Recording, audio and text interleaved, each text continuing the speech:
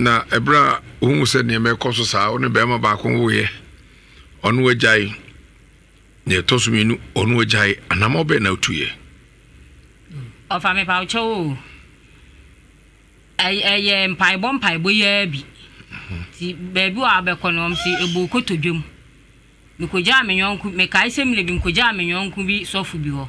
Okajam say whom be one, my young one dear. Our lady, Minya be the fan patch of my fine yassem. Just often your market can be believed. Now, of a me patcho me kai kakra. And crano, your torso, me you ne papano. Me hun and me nini ye mujafla. And see, me ohana me dream baby say, non so bet him the sa or how na blame ana, another of a me bonny be.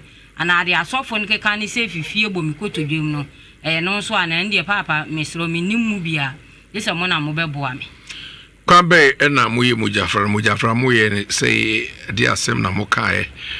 Obia wuti bia onim mujafra no se desi ye no. Onu aye bi pen muye ne say. Of a dear choir ne say me di blade twa me ho no su di bi twa ne ho. Ene ye ka bom no bia tafle ne yonko de na obi ase wonja ne yonko akiri di. Bacho sana ko bai. Ena mojai. Bacho ai. Mujafra mo akutwem.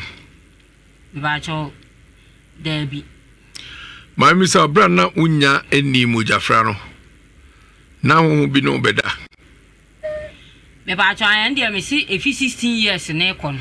No start real. Na me hu saa de. Na munya ni mujafra na sene enetie saa de netie. Bese mu se free se budi mujafra no. Mu hu nie masronku bi. Ana hu nie masronku bi aba wa brabo mu ana. Oba me paucho. Die nti a me de ma dwen kwadwen bibi saa ne se. Ena me asasem ka se amane ma e basa se adwuma ne meye kora na. Mi hu se ska no medi ana ofam de atowem so na ska na hia e basa. Na me bacho me ko emre bi me ko ba bi. Ebo sofu bi amane enso on de no wo kan se enya no na efifie bo me kotodwum. Kotodwe de bia bomwa. Wan jiro ba bia kotodwe no so. Me ba cho wan chire na ofa. Mesra wo. Enkwande otoso na ne papa ndi oye me ho ade. Ti anu achi me be yale. Ena be ma ne fa ba bi nti asem obeka kire me ne se ba bi obekọ bi a yesi aware na.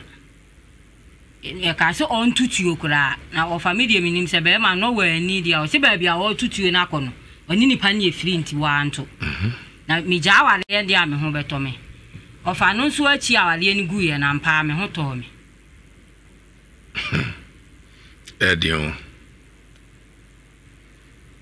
Edion pa sa kotudwe no ya ka no onso do ani aka udu ani ebu bi ana me ba cho me ne be me bi san ono ye galam senti no penantie obi a wakoba bi kwa na de ofama anko bi oba ya asem obeka ne se emu obi edi mpa chew asem obeka se yes kotodwe ndi oka ewo me side ampa ofa na me manji andi me fane matra nti sa nipa na ofa ekoso no se nipa mienu asem yensa kora na aye bibi mahu so no a na me papa ba na me madwene se asem nipa me nya ne hwa na asem me ni bibi anti obe ha me sa timpa cho me hwe so akwa ekoso no ha me pa anti na o se me de beda mo na mo boan na de na obo a okoso ye omo no omo se omo ye fa kotudwe no ho a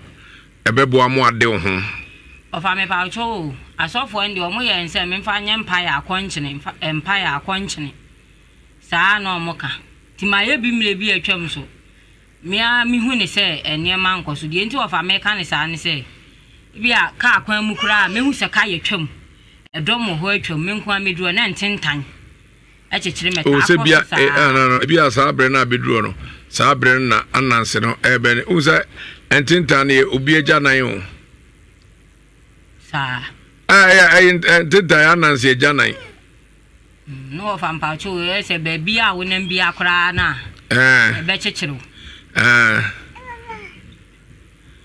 na bo be dan so mpacho no obi nso ne wo de obi amawale ofa be ma ye me ho ade enu achi me so da ye hu kotodwe mienu o mo nso ye me ho ade Bachan.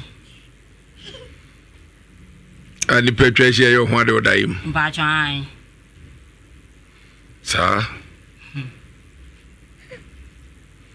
Now, Mammy, so wouldn't you subabi? Would you subabi ever or what? A pam mema of a me pouch. Media. Me papa de meto wo ma me ne ma me no odin pa fantini enti wo tem kete me tie kura me twa anufo na ode me koye enti mo na tete me ama ani adin de mani adin na ofa de me hu ne se be ma no wo fa me ne atia asa awo bia bibia me ma ha bia nim be nyin sa awo bi be ba na asa wo be ma wo hu ya mahi wo hu ya mahi ntini ama me me ye ni tem bia de ntokwa be ba no ena ne ekoso acho sa neti tidi tokwa ba na be ma na fa ho no no wajai and of a jane kra de we koma me wo ba ne ho ne ya ne fidi me na me sa me ne ma akọ no na eja o mu ya semu ese udai so no so da de na hu of a bi wa na me gina nsuo kase mene na msuo akase ho pa me hu nsuo akase e wo medayim enane nso ewuma eba so obi ne me beda no ento aso se first ndi nso etuo ntwa ewuma eba nsuo no ya na ejiremu ana se ujira ho me ba cho mi jina ho ne ba akokra de no makose me kwasa bi da ye ni mu no ase nsuo no ase de ebubu ba me so nso mitimi for so sai enti papa me so asofu ya na me de tu bi anim na mo yese mi fie nsuo tumi tie no na ni nyina yesa ne di abusua ne so sa ba chan na me pa cho yamra honam kakra wato paso ani o fam pa cho ani me nipa mintimi enka se me je me hu adi ana bibisa na nso me ni obi san de a o kanfo me kanfo no bi ni sei o se de o kan na mpa so agro ja we adie ai ena lele nkwanam so ye dewa o papa ndi ha obi ani ho e chite sa manten ba fa something no ndi ye wow ti me mama fa se kwase bu afo nko try oh me ne be maneti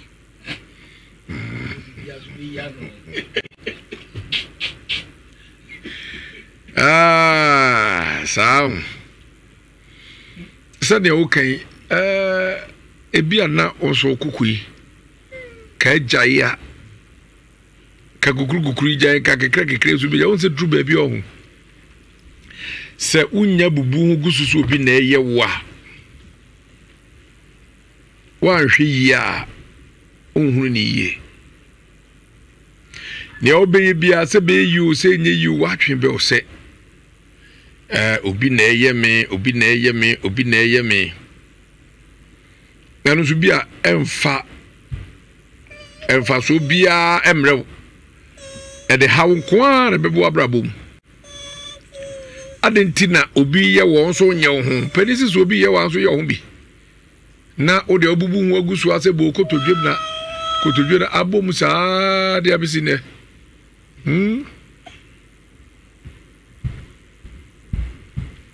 ofa me ba ocho enti na me de abedan mu fi se bi kura na eye memfum bi na de saa haw no so di machi mentumi nche bi ama ye obi bone bi kura na me nkai na nya saa de a bokotodwe na asasim di kan ka se ba saa na bi asofu bu abekọ no o se akonkyene ne mpaye nso papa ma ya de metia na meti Unsema okay, me nyansimfo mienu ana miensa bi wo. Na edi kai na papa ta adome simfo miensa. Na utai twale abontere. Na etoso wasa ne bema di mojafra. Sa mojafra na chi nso obi agyae. Kodo bema no hwenye no. Ofa me pa cho bema nkra de ofi Togo na be ya adwuma wa ha. Ena anu kodi mojafra. Ati ese kra no nso minim baby wo. Togo mujafra. Adi na ba trimu a e wo se hwan na dis adwene bae. Me ba cho be man. Ade no pewa ko ise. Cheze on pese be ma bia be wo enti no ye sa na se. Odom no be ko wo mi bia. Our said ye, Monte. Now, is it Monte? Mate.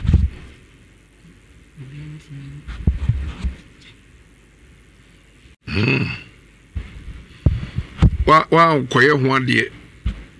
I'll go home here. Is what can go from him?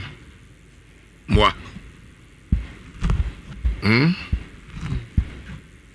Me no wan say Drew baby ase ye de nsem odi akro e wa brabo emu. Ndi no kole. Yesusu se ne aye yibi no. E betumi aboy na nso behwe no. Na amoy na akofa haw mum. E de abre nipa saa mojafra no. E de me di akire e doso yi papa. Bara kwa se ye mfa na se bia jaatwene ne bo. Akwese mfana sembia sabi ababa wa fefefe a utiwe ne mema pe a mokondo nyina bi wo ho den ne beba se wo manum ebia ankore ne papa mojafra ni no ne wo me ba chwan ne to su ni uhu ni bio acha de ti akra no na hwe no mia otu ni di de Ade free say ode no na obewuru ahunu bio ana obewuru ahunu bio oko ofa mewu oba hoko e me ahunu bio wa betu didi acho de bi asemo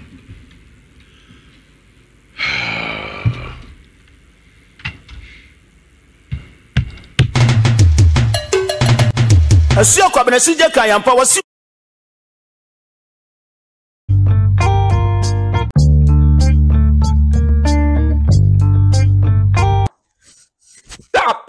Tap, send. Hello, people. Now, tap, send is finally in New York. You thought we are not coming there. We are in your place. So what you have to do is to make sure you send money to Ghana. If you're in New York, families and friends in Ghana are waiting for you. More send it. All you have to do is to put in your information, sign up on the App Store or Google Play Store, and then you tap, and send. New York, we are live and in charge. No excuse. So make sure now you use tap send to send all the money you want to send to the families in Ghana. You know what I mean? Tap send. It's secure, it's fast, and it's convenient. Open day. Did I mention my name? My name is Calabos. The only boss with what that ever. Download tap send now on Google Play and App Store. Tap send. It's secure, convenient, easy, and fast.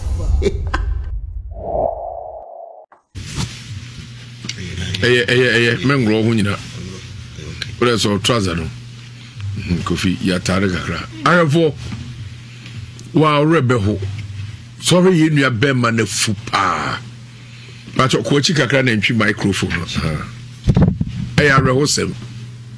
Sa wo hwe se ne nipa asia ya. Eya rehosem. Tintini be kwa na bia na fusu san. Minim se nipa fusu kra ntini wo ho. Me kra mo wa. Nhu bi da. Ish. Wow. Areho.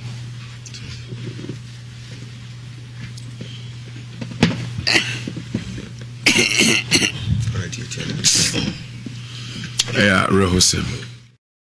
Yani tiemi yako Dr. Dawood asye ewo ejoso krapa. Metro FM dandadanu mu na odini juma. Na Shadrack ay krado ide maminya kasafiri no ema no na fei onto aso ewo ho ema e. Minu amo adwumu akwa Mejo sofa. Na ho ye de. Nyame adom. Yete wrade ase. Say Dr. Dawood ho ye. Dr. ho ye oso chia pa. Ai. Na no odini salamu alaikum. Nhyira. Idil ada. Odini special one. Oh yes. Oh yeah, Odini special. So o na 20. Sa. And your papa bi a oba ya yehwe no. Okay. Papa ne ba na the prostrate. Okay. The Johnson no Johnson e ma. Oso chima ansa na ba na kuku bi nsu fifi no. Yeah. Na yehwe na ne ho to no no fa na no kwesi dey. Sebi odwanyini wi a papa na de baaye no. Enye dwanketo. Aboa no hu na abaka se nantwi.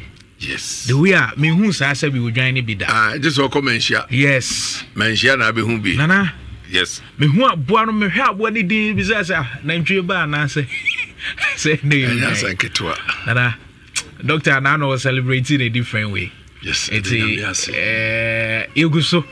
Yeguso bo adwumaden. Na yenti ahwefo ne atifo. Yeah. Baby obi ate yenka bia Dawood Eba Hospital brainy. The ka kire won say ayaresa bia ne de na ebu edoso. Yes. Na baby a obekwa a ho beto wo no ne papa no. Good. Eno ne ye ka kire wo say edwoso krapa. Abrosan akane na Metro FM yemu adwuma no hwa na Dr. Dawood ye wo. Dawood Eba Hospital ye adwuma joda kopem memenda. Mesra wa no pa no so na doctor sase adwuma se. Ye adwuma nti baby a free a obeba bia na obedru kuma se ode fa adwoso ka. Obedru a ye behwew. Kwesi da nkwa na ye nya adwuma. Yade a yesa doso. Yade a ye hwe edoso pa. Eni yade nkwa na ye hwe. Se ya mo ode yeso e no nkyeresa ye nsa wo ho. Mo a mo hwe dwumede opem sign TV e che mo nyina asabre. Enti baby a wutie ye bia da ditu ana mo bra mama enka achi. Obi ofo ne yare no de achi abre pa. Man ya kwesi de twam wode aboa odwanyini be che Dr. Saladi. Papa ne se baby a wakokọ no. Ye de na kọ yare no ho no. Enya sanketo. Ofa anya asem keto a. Okeke sika wahwie gu. Yeah. Now so bad Dawood Eba Hospital 3 weeks pe ofa. Papa na mu bedru ho sign bar review bi. Oba se Dr. Majiwedi. Sir. Na me tewo nka wo Nhyira FM ni other media platforms. Me hunu se wo wedu ampa. Papa. Ufiri se hwe kwaye mu na aba. Enti wo hwe sisi a wo e bema anasa oba. Yade a wo de hunu se me de akwa yaresa bia bebre. So me honto me. Dr. Dawood Sebra. Na wadanse de breni. Me man de ba wonu me se apaja o apaja. Ofa papa ye oba ye ya. O ka kire doctor say doctor ade ba akopa e ka makoma kra ba. Abo em de ne ba na se me masem esi o ma na gina so no. Anka mani mo nyam we. Ofa papa ne se nani mo nyam we. Ba ma bi hwe ya na wo tie sisi a anwumre bi agi so otwa bi. Anka. Otwa bi ana o de ada. Wanye ne se ofa enye yi. Because ne ho adwudwo.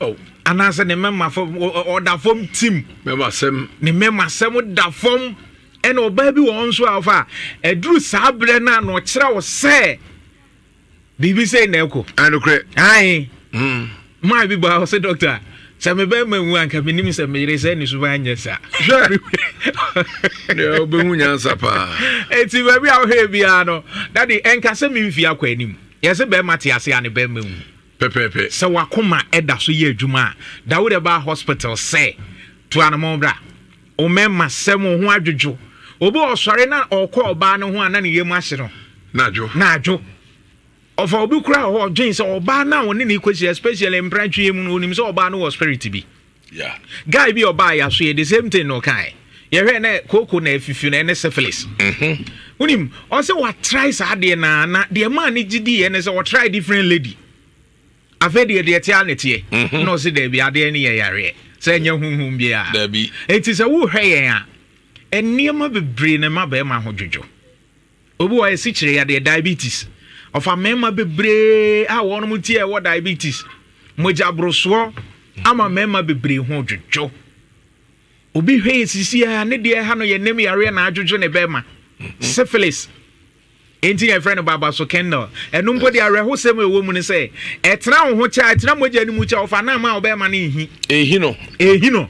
A dear Chibia won't say sote. Sir. and then syphilis ni nyina na betra ho ache den sa begu private part no so ba utumu so obema no so te ya na eti sa wa ho den so akofom Dawood Eba Hospital doctor number ni be pa charge number is how we TV na ye number ni go screen ase utie nso abomode afred doctor ono na be fa call no 0244 88 64 37 0244 88 64 37 0244 88 64 37 eba wo ho nsem nso a of esi a man ne ba wo no say apa ho na eba nigi a man ne de ba no menu aba baby a wo hwe anase wo tie efri bia no edru baby a lady bi oba ya ofa nyame nam doctor so ama ese onyem 4 months obo say doctor mitimi se dem susa o se pressure be ma no ne maame ni nkumafo e de ma no no over ano den so timi suan aduane kra woni bi oba Dawood Eba Hospital bretie wa bi na apa ho ese 4 months onyem enti menu aba baby a wo tie ye free anasa wo hwe bia no Dawood Eba Hospital we jo so krapa wo de ka kire be ma no ne mra mo ba ye be ye nhwehwemu be ma wo hwe nkasa mitimi ni oba ni hyiam yie enti sabi mi ni problem oba no na sabi won enkasa be ni hyiam be 3 times de opa bia doctor mitimi ye ma no enso oba no na sabi o on be ma nkyese se utimi ni oba di nhyiam dodo o mpa so eno nkyese utimi nyem oba da bio because ehia nkwamo ano ne dodo sperm cells no ne quality and ne quantity obi wo ho a be ma bi tie ya na wo hwe esisi okọ hospital doctors we nya low sperm count brother Dawood Eba Hospital ye be mo traditional medicine treatment I be boost to sperms no of a be ma bi wa ne nkwamo de good microscope ase a wo hwe mu a utum se kakra bi na vibrate okay omo makanyina ewu ahodinim enti brother Dawood Eba Hospital so sperm cells no wo form oba ye be mo adure be boost oba bi nso wo ho na enem yare na asi na wo ho kwan oni be ma hie mo abo nsensuo na san aba ha ma bebre o edru bo so me so a oti ya wo pains ankasa ne menses ba brother Dawood Eba Hospital obi wo ho a awo no nyese wo nya bi otimi fa afuro otimi nyensen 2 months 3 months no anya miscarriage na de na say brother Dawood Eba Hospital oba nyensen na sabi asububu atiko no oba doctor be mo adru special treatment ye de wo tu adru so ebrete we bi me be pa ho de ama ofa koko ha ma ne mema papa obi a wo tie bia no se koko wo ho a bomode abra koko nanka the way city nanka ba bia sese pie pa ye sabi ye kokobo no ho na wo se anka pie but akoye se ye didie ne enum ntisi akoko na akoye mienu ofa ye wo internal and external okay internal no na edru ba bia na form blood clot na etuetu ahonam anin external no obo se etuetu bi anim bebre obo an eboso se ana ne nsa ho na koko na fifi nanim na internal na de wo mu ama mema bebre ho adwojo especially be ma koko afifi oto sa brother Dawood Eba Hospital obo an de no okọ private owi a ase ye twa abo ati no moja be ma pa enya asem kitwa be ma waye bra of areho be ma bi wo ho akoko na ma akokoboro na be ma na oba wo hwe na wutie se okokoboro a memfere bomade brother Dawood Eba Hospital ye wo ho aduro special okokobo no ye grade 1 grade 2 grade 3 grade 1 no fa uja na wie eno emu na beko okay grade 2 no wi agise wa kan hyem grade 3 no edru ho a obepia wi a wa obepia hyem a eno enko gise wo ko butu ba bi din ansa na ofa eno emu ogo pressure ofa my bi obo say doctor say sebi mi didi kra na eme ya because enye den a mekwa abuja na yes na mi ko huna mane sa wo ye be ma na oba na sa wo sa tibie mu ana sa yade ye wo so a Dr. Dawood Sefaka braya so ye wadwo so krapa obedru a wani gie beba oba koko no se de aye obi a na koko kwan bebre na so na obi a fa wonya koko obi wo fa e wo abusuanim okay e wo na abusuam abusuare yes ne maami ana sa ne papa ɛna koko ne wɔ ne ho bebree nti awo mu no otiminya ɛna obi a sɛbi wɔkɔ agyanan so ɔtena so kyɛ bebree obi ɔkɔ oni ne tifie na sɛ mo share toilet ofa sɛ sɛ nipa ndi kan kɔhyɛ so a ɛne pɛ baabi fa polythene bag na use because ɔkɔtena toilet no so ɔbɛtena so a de ɔyɛ bia sɛ ɔyɛ no hɔ mesrɛ sɛ wotaa tena toilet so kyɛ heat na ɛwɔ mu heat no free mobile no e develop develop koko enti baabi a wo hwɛ yi free bia no to anamon bra koko enti obi wa ne yam timitim onya constipation kakra na ne ti pai no koko timi ma wo kɔ private abo nse moja wom but enye private a moja wom nyina nso na kyerɛ koko okay ni nyina hia nhwehwɛ mu sa wo kɔ agyanan so na wo nse moja wom a Dawood Eba hospital se bra na wo ba ya so ye nhwehwɛ mu ahunu sɛ eye koko ana yade foforo bi ene de saa hawo na ba mesrɛ ye funu yade wo so ulcer stomach ulcer obedi di bia na ne yemu ɛhyehyɛ no bra Dawood Eba hospital obi ane de vie du mienu ejo so ma me ne bai was doctor 12 years nie 12 years vie du mienu na ulcer me sha ase se me ye ho aduru ofa ye ba na anu ya ye de bread ye wa bi mu ama ma me ne ho atɔ no no se du ba bi otimu se ne bofono no no nom sunsunru because ulcer timi ma feel very nausea obofono oti kasa timi ma timi feel pain Dawood Eba hospital to anamona bra oba ulcer no de atena so aduru bia no doctor bema ho aduru na ho ato ye bre no ya ye be de ye ka kire won se yade no yanka wo de ya ye number 19 ye de ama no wo de sign for a doctor 0244 88 64 37 0244 88 64 37 Fred doctor uni Ghana na so wo amano ne na wo hwe ya na se wutie ya enka se Ghana fo nko na doctor ebetima hwe omo ofa ye nuanom e wa amano ne bebre na ya ma wo no manu a ahoden ema apa ho wa brochire mema na wo ahoden da fom se tim ene wo no mo frese doctor isi apagye wo meti awom enso still apagya enti baby awo he free bia na wo de bomodian na frɛ obi wa na typhoid e wo typhoid fever typhoid nti edu anadwo a wuntimi nna woni tik oda kakra na woni ate na uti pai o kakra na uti pai no akoto painkiller Dawood Eba hospital say nipadua no enkasa me ba bi ya me yantime koto ho aduanom agye say doctor wakwa ama doctor kasa good ene how because ti pay offer nipa bebre e wo saa yare obo ni tifa syphilis ta de saa de ne bapa enem yare syphilis e tra so cha uti fatimi dwawa edu ba bia no ani ayeko enti bomode anfa ye number no ya so ye no wa dweso krapa oba Ashanti region ye wa dweso krapa Metro FM wa ye number ni doctor number ni Fred Dr. Dawood 0244 88 64 37 0244 88 64 37 of our yonko ba kwa Kesben Media Newton Mary Jata so her uti dwumadi live it's Mary Jata echa pa yo ye dance pass uti Mary Jata Newton yes meso me ko fiase se bo Simone Jata I be shadako that's right over that's it meso that's papa nyagopo enhira aha enhira 104.5 FM wiasum sem na uti me di ma fu me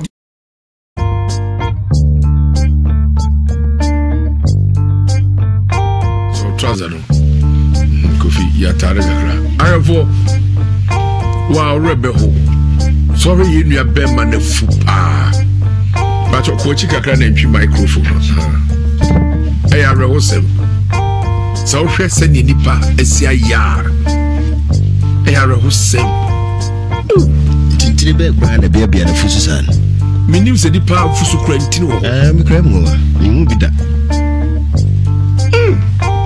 ish wow areho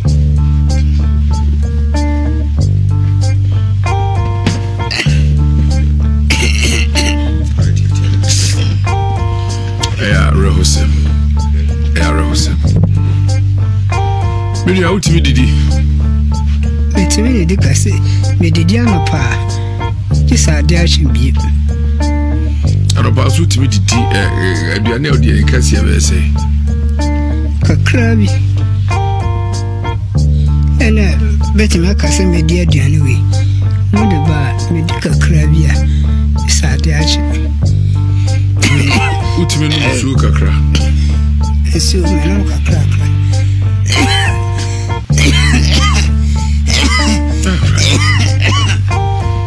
yeah rati the mobo yare ya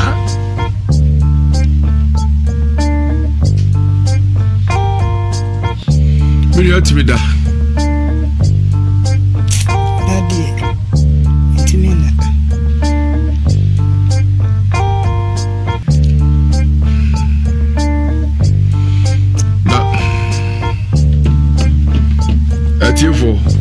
for achimesem semna rehoduto yemfa ne se wona sase mu ato yi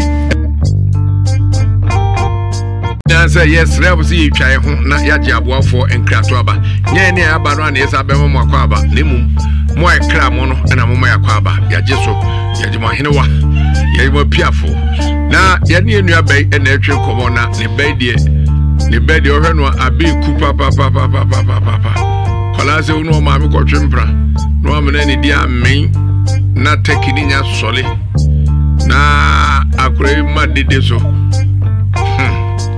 utri mo de azo tam no to no twere ekonyam eza obe mo asiri papa so ne enye wekipi onzo amompa ei kola bia ne de on Yo bini aba sabri wo hu e panti e na afidi aba mu se sa ha na ukumu no pese oje hu firi mu e de na e koso fame pa cho ene se sisi no me ye adwuma kra nyeyi ene ma e basa me hwede ene me kona o se mitu anamo na mobo wa me mpacho ni ntia niema no aye basa no e kire sei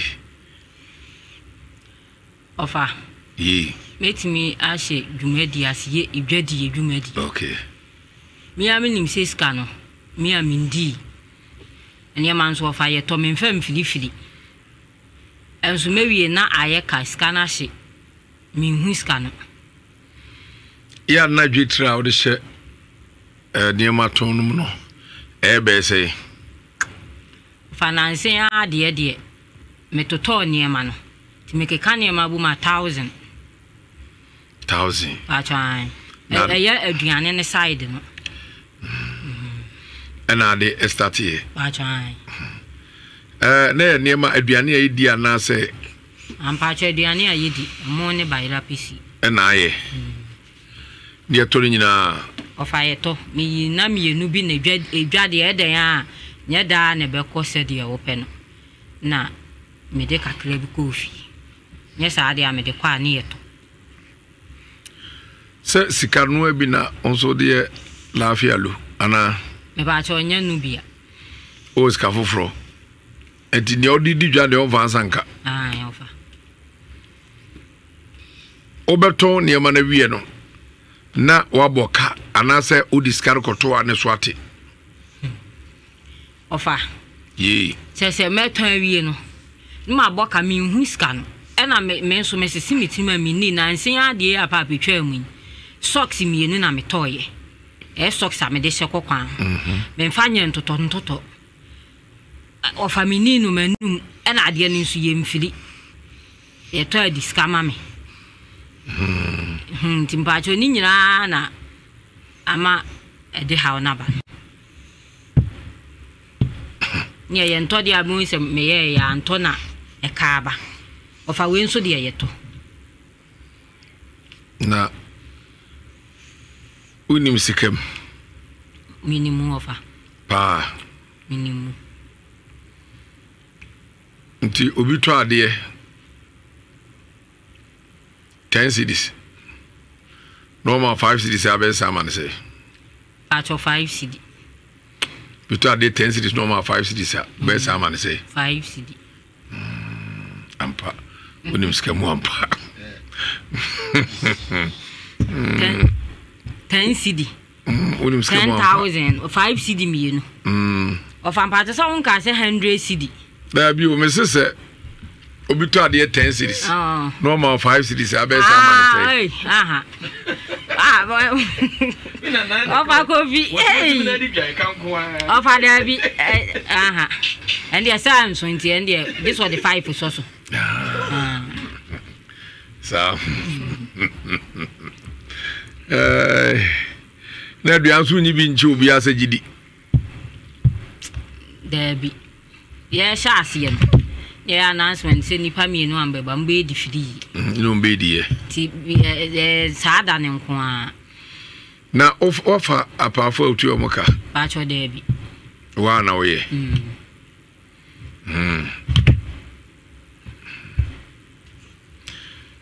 Enonkwa ni dwa wadi a. Enonkwa ni dwa wadi a aboka. Ofa we ni to so nan. Yedi ka na ede. Na meche bayire. Wache bayire aton. Aboka. Me huska. No ayi kuku pe. Pacho Debi. So ayi kuku na aboka de ni ola ase aro no. If ze na eche na sensufra. Kuku yenye moka yedi nsuo ni aburu na ye. Ti se uye kuku boka de a. Bayire nso de ka bai. Eboa. Pacho. Ena asa ye die bio. Ela me ton fus na atade ne mpabu anyina. No so sa. We na to so nan. Ebi ana osika so.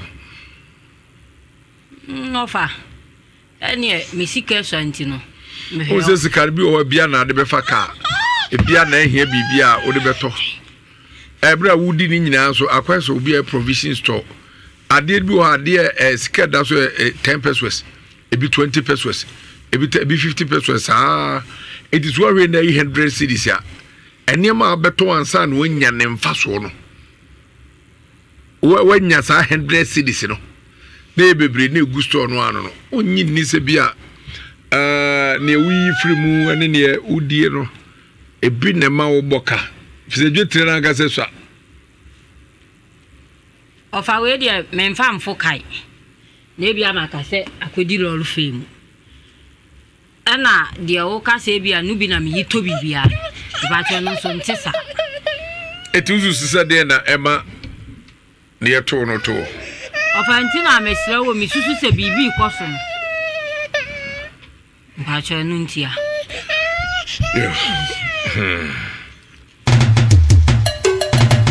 Asuo kwabena sije kan yampa wasi onipa nye asuo ubuonie anu nti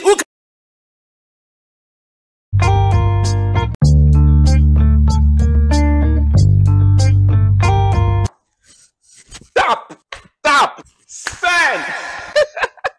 Hello, people. Now, Tap Send is finally in New York. You thought we are not coming there.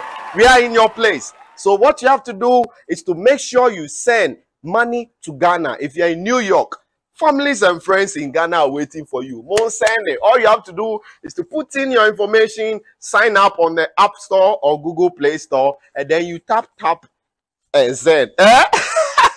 New York, we are live and in charge. No excuse. So make sure now you use Tap Send to send all the money you want to send to the families in Ghana. You know what I mean? Tap Send. It's secure, it's fast, and it's convenient. Upe open day. Did I mention my name? My name is Carlo Boss. The only boss with what that's ever. Download Tap Send now on Google Play and App Store. Tap Send. It's secure. Everybody. Pacho mi fi kwabna kwa obo se kwabna kwa. Afi ni iti onsemo adenam. Ade asem na adenam. E pacho me yare. So. E pacho. Be yare. E pacho ye ko obo de promised land no mu se ye mu dambo. E mu yare. Enu nti na nam so amede aba ha no. Ti me beje ayaresa. E wa ha. E pacho. Ede na yare na ba so. Epacho na misua adwuma wo wase kropon. Ti me o sa eya na ubewuna se mani so aye mi gidigidi. Ma me da mitimi so dae se me wo baabi. Mitimi so dae enya lotto number. Me ka amount for say eye me papa ne me maami beyi. Because of me papa ye ataninti. Yesinta afford de beyi. Enti e call promise land board ye no. So for nso wanka ne saa. Tina me ba ha abehu de enti a. Omo se me papa beyi. Because obi o tese bibi aba wo so a de ope e na obeka. O munja no sabre wa bodam. Make us say any be 2 weeks. Nyambo china Wednesday. Thursday need 2 weeks. Yeah, they make total 6. Ya do kote. Prison. Prison dey see do asem o court you na do koto. Who might be or boase kwabenakwa. Or say me nua baako. Your friend ata. Or rent dine wo efie no no so rent bi no. Ya rene ba me so no almost my bodam. But ye call promised land body no one kasa my bodam. Or say a hum yare. Ne mom no ye ko. Ti e nyame ko ugidie na kire. Umpa ibone oni ya ode ba ho. Enti e ba ye no obi ehum me osema bodam. Obi ehum me hwe atamu nua. Kwaba ami ajeso. Sabre mame ko mabedwafo ho na ansa na mame ko Amsterdam. Na menko chia minua ba ekua bema. Oni kuro Mr. Adu Chemfi. Ene ne ma ntasa. Shelley, Evelyn, and Josephine. And Marie and Chakasi enko emamo. Minua ba be many, yes. Kwasi bua for so chiao. Kwasi bua for so chia pa. Chakase gwagu. Therefore, you yenua ba yasemu yi ya ode abedan wo wiase mu nsem dwumadi esu aye ne yetiefo enyina yetie bi na wo hwese osike ne nsem no na wo kafiri tamwa oso sori a odwale eye abonten na wo pe nsum dwale eno de ehun susu aso e de wo ho na no onim enti na wo yesa no wo hu se ampa so odwale wo eye abonten anase nsumu a ede eye enamu ya enamu awade ne yede na se eda mu a obi no beda na yede eba enti di onimu no ene wa yede wo hu fine kofi na ye hwe kofi kwa mu awade ye obi ofiri Togo ya se du ni da onim ne maame onim ne papa ohu bia da so esa man so emotia wo free baby de be ya adwuma ma ogugudro na sa gofi ma do ogugudro da ma ma no mbetimi esibu pampa be obema be fa na left ne so kokunu so ko de dey uja ko pe left obe trans business here gwagu yase meme na mukura bi hu so yegni papa ni nyi obe ko akoda ho age ma ogugudro to the sense be matimi aka cho se me enya mojafra oso se pe na mojafra uni mu ensunsu aso awo mu o mojafra no kofi minim woman bia si Nigeria time eno ne boy anani kunye mojafra eno nam se tososo ya na ho akono ntie manfo di sika tata no a wakodwo mu nsese mu antimi ni guru ehwi mu se okoso da ba wantimi eno fa akire enne wabodam ebesi na me no ye da tie fidie so ode tuo ni nyina abodam obahu esu so fo bi akire die se da aye no ama osese no ma ohu bi abodam a aso abodam aso mo da osese no ma attractive ni ade o tumi jale nyina ni ade ezo ade abodam so fo bi tibi ka se ma bompa ya ba no aye dai ato no ezo so fo ko ya no no asa aye dai abodam to sense omye mojafra no ensem mu kadi akire mu ka ne sai se obi a tene ho ase edi mu ade ne emfiri so ana ade a mu beka adi akire na edai adi adwuma satam no emframu mu edai ewi motumfo edai afako entimami Send one be man ye de kan no den time ne wura fi o kan say obi antimi nya ne yonko da ne kra na den so da so ye da ti ase etie no e ba ne sa e de obre ene bebe ja so sa bra tie ko wu bokro tie bokro ye dai unim because e ba sa kwa hu ye dai e bio ye dai eda wo vi we se ka aduane de ene aduro ewia si ye de kra se de yan obi ya de eto ene de ke eto aduane de kofie ye de ne ye de nyini e wo bra bomu tie ne ye daily consumption de bia eto aduane unzo wa ka se ampa ye to on fa firi on fa bi ko se o interview na o se sikale ko fa bi ko anya dai en fa ka enso no hu se we de nyen no ma ana papa de boy no se bi to kukukura ye nto na nka me to kale wele oba party se me what you say because what dey efiri ohun efiri to say so hu say o ka say ono nko na na betre nti no be ma bia nu ho a oba hu abrabo mu obetimi na yedai atena ayi che togoni na ye togoni no oi se wo hu me because ye calf was see there enkwala asem nje ye ka so odo sisi aso odo freni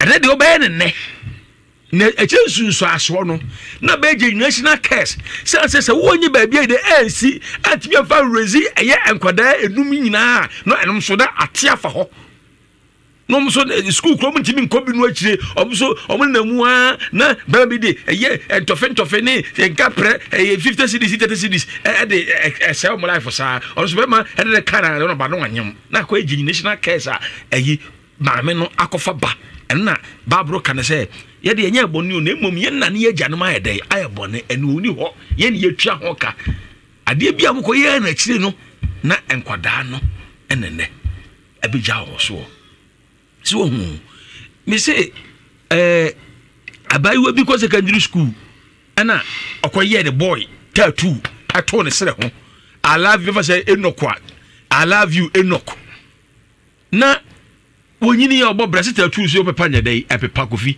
onyini ya obobra ene ko si abrantie bia wo pe no be me ya be ye ho ade people memei eko ne ko dem no bai wura no ho a tattoo yi ene de ho ya love ye dai ede mu omde hanka bi akroshe be man say hey ade asem nie na se wo bebe bi ho ma bebe bi ho a huntimi nyanda ene mo confident mo de bojafra me benti ase se watimi ado bi ado tattoo ato ho awale nagu she said kwala asem se de abai we buruwa o kana asem ye empade kwala asem so ampa enye yi bia oru kwa ne o ase me boy ni school fa hu sa me secondary school for love secondary school for do kan chobos do ni bi no enso no so nya yi o si yi die kwa mu a awade e be bie cha sama no sa de ni nti no obema ne hu se onye innocent onye oba papa enti besre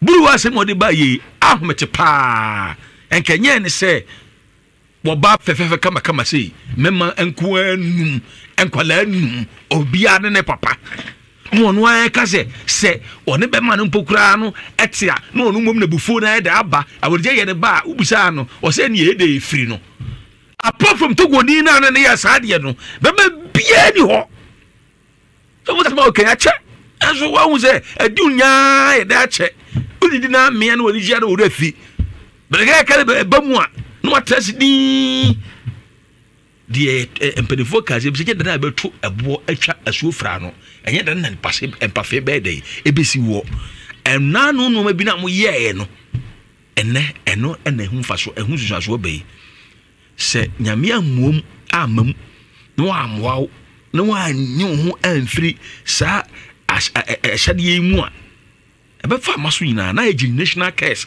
na wase no are you here ase na omanti bi anye yie oso ye sister kama pa ho fe pa enso na bia ufie ene ma be ma no ye de ba yi wa mo ni e de na ho bibi ena yedi puma bibi enti obi hono ma woni abai ba mu obi do minim abai wa bi wini sebe no ne na mo wasi wini ya no pe no wini wie pe obi fra brochira babai ba ye ne ho ade a wo so no wonye de won pe no kofi ema ene so babu ampa so beba na ye de kwakunyo ba foforo aye ne ho ade adina ye de akobrochiri busa se wini ne gosi se odi wini ne wo ba kwa de tin ni so afei o ha no o fra brocheni no o na on se ni mi sei eju ho se ejimi o se ye dien yo si wo hu enyo odo ni odo de de beboa wo na ga se de dien ni sa na de baba musa da bi enye sa de tie na mi se is buying the weather na it was all to wiase amon all che odo a ohun bi danti na se o ya confident na ne kabo akosi wiase awie na obi ni no be hobi da ache but if was obi ni no be hobi da ache so etino enei abema bema kro pa okra no ohun na hiso e basahye ade o so ojo anye yie na nkoa na ade na wafo de e ko yie na nkoa eso nya wo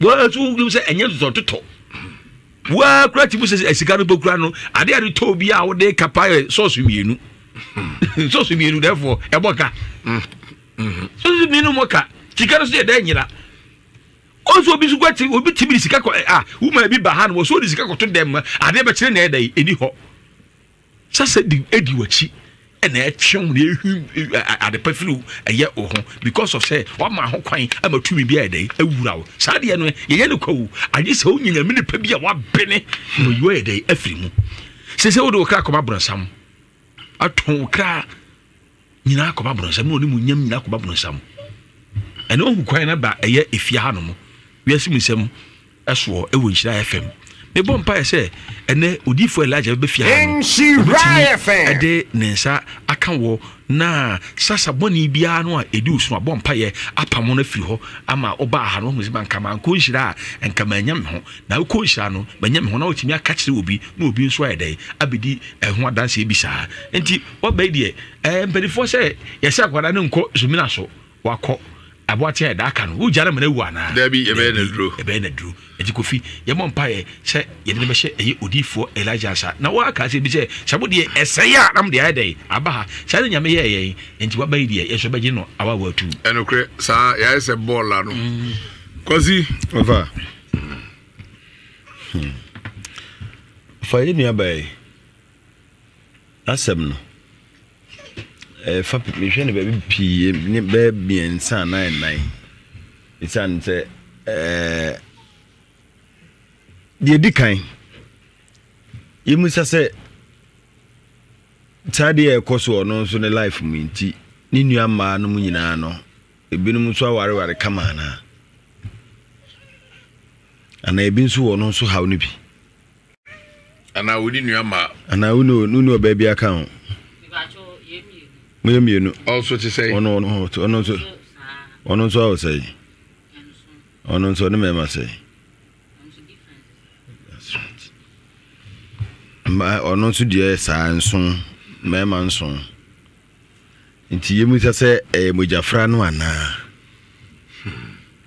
ana say ye nkrabia mu nsem ana ye fie ana sabio na sabia ne de no dibi for the come me sure say the oba bia pere no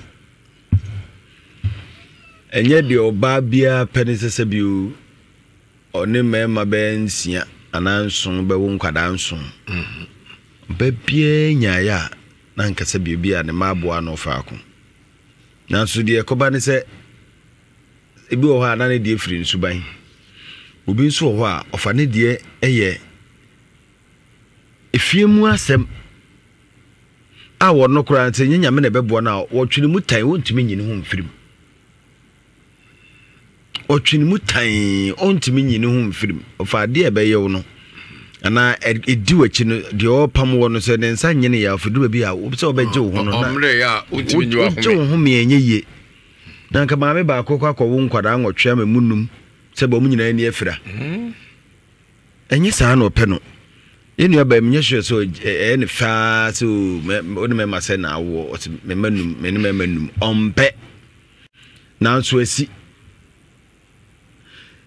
bia ofa yeka ofa ye ayani akwa kobuse bia o ni togo ni kokoye mojafra obekom kura sa ade no kura bi kura eni hwe nsunsu so ba akukura wo ababa we na brabo a wo no sa abre nyina mu because we share abante togo ni no edika wo mienu dada woni me mienu awom kwada mienu tatam no ni mojafra nti ebeka se no nsusu nti den ne ba sa ofa mehwa baba na haw ni din a mehu se kwade enye kwa ni mumu no memfa sobo ni nyina nkonkobo ni mojafra okokodi ye no mojafra ne bi ma ye bi nso mo na mo mba bi nkora be bira ye bi amene wo mu nyina won tse ye di nkwa asem obi afa no we ne mum no ofa ye tresi nkowe on se duru ba bi a ye papa no mo kasa ni bi no itimi din kwada chi on se no ofa na wo kasa wo hwe ne so oba ni bi o tete no opese obo ma asesa ne nema na enkura no nyina esi etuodu achi ahwe a wo de yawo ebedume wo mo bedume nkwada no no kure nso so eja bie na no ka asem to ne ma so eya adwuma because ni moja ne fan ba ko ne gina ho no ti do be kasa ento na itimi to on what's so ne papa bina na bia na me ne ti ba bi ofa ukofo bukra na so abre na akotena tia wo de wo misu bre kashe kodu mengazo u afame ko emesu ntu kwa mu da ofa wa keke kasanse nsem we nyina busu akora nso a sa abre no ya akwada wo hyeda nya eboni bia ye hu bia ye nkora bre mu aso den wunyine ya no watu se saa de ma yina na hu hia ene ya nka wonye nkora bre ai to baten a oba bia yire hu nga na osu na ademirika no aboda soma ma na hwefom akora no onyini wanyini onim nyansa onyina nko nya saa de no enti ye betre papa no no ofa saa se wi ye kan enipa pii wo hono wo papa no maame na edi o machi chawo hawe no onamu no obekom ne maame ne papa anu bi edi na chi kansem bone to na brabo so na twen na abu misu brebre wo de kashe kodu wo de obebre pa wo de wunye yeda na wo de da mewu bra obebre de ofa saa se wi edi awufo pii manim ama nkwara na brabo ese yeyia na bibia bebom hwiu obi okra ese to be esika bia ba ne nsem kakran saa da na obenya problem ne problem so abeto no to this kano kwa kosolve problem na dem nyes kana na nyes kana problem we so asa ba esem de kokosolve ofa ye bese papa no ne maame no ebinom no nya kasa nya do one ne baka sana ne babufu kakra bi ofase mo be ka kire wo no menkoa ofa yenu aba ne kasa no oyi edi ye bi bem emso oye ne kasa kwa no ntumi nka onso okase wa bi a waware ame aye no ho ade yes aye no ho ade osan so ndaye no ne ye no ho ade foforo no ka kire osi ebukutudwem no betuma yesi bi kura semia bi ama me owo me eni bi na se bi a me papa eni bi a me wofa omo gina ho san age awade e de ama me ofa sunsumu asem no de ya na ne ka no ehuyi because obi a waware de ade ti ke san hye ne kawa nka de nka waware de nka ba so de ne bi anka aja wonyem obewo yenim so ajama ware ntime ba bewo obi a wonyem waware na yes I ye no ho ade foforo na bia tane papa ne gina mu tane maame ne gina mu tane maame nuanom ye nyina ya busua ta twa ahia yes agi ne tira de fa baba wa no problem it